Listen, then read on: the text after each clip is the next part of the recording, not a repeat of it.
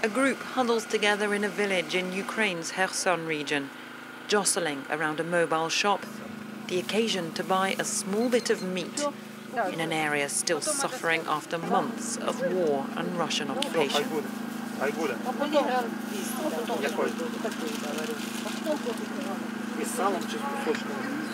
A scrap of fat to add to their soup. It's a struggle here to keep warm. Power is still cut off after almost a year, but the cold isn't as bitter as their memories of life behind the Russian front line. They turned people's lives upside down. Some have no roofs over their heads. People are afraid they'll come back again. That's the most important thing for us. We don't care if we don't have any electricity. We can breathe freely again. We hope we don't see those ugly people around here again for 300 years. We're suffering, not living. If you had wood to burn, you were fine, but there were months where I had none. So I just had to put 2 extra blankets on and sleep like that. Most locals fled these forlorn rural areas months ago, those who had the means or family elsewhere. Farmers can no longer work the fields, which are riddled with bombs and landmines.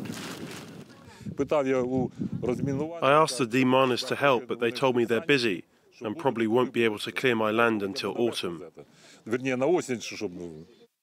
Winter has proved harsh in these villages in southern Ukraine, which until recently were occupied, but still bear the scars of war. Many elderly, vulnerable people remained, although there are some far younger who stayed on here. We've been here and lived through everything since day one. We used to see the explosions light up the skies through the window.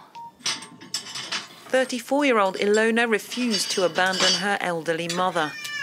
A widow, she spent her savings to heat the room where she survived with her daughter and newborn twins, Volodymyr and Varvara, born during the occupation. One time, it was after they were born, and there was no electricity. But suddenly, there was a huge explosion. I ran to them and said to myself, if someone has to die, let us all die together, with no suffering.